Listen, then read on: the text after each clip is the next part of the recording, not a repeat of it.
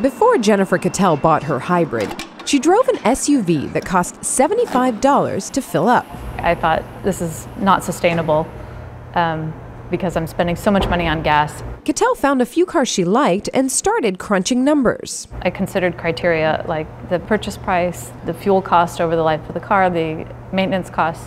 If U.S. drivers switched to hybrid or electric vehicles, greenhouse gas emissions would drop 50%. Reducing your carbon footprint is a good reason to buy a hybrid. But is it financially smart? Here are the calculations you need to make. First, determine the cost of the hybrid and gas engine cars you're considering. We compared a Toyota Prius 4 and a Honda Civic EXL. The Prius is about $3,000 more. You've got to decide if the mileage benefit on the Prius is going to work in your driving conditions. That's how you get back what we call the hybrid penalty.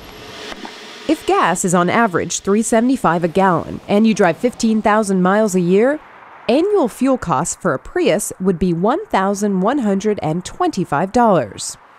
For a Civic, fuel would run $1,938. In this case, the extra cost of the hybrid would be earned back in fuel savings within 3 years and 8 months. If your driving conditions don't favor a hybrid but you're still keen to be green, there are gas engine cars like the Chevy Cruze, Ford Fiesta, and Focus that offer low emissions and good mileage.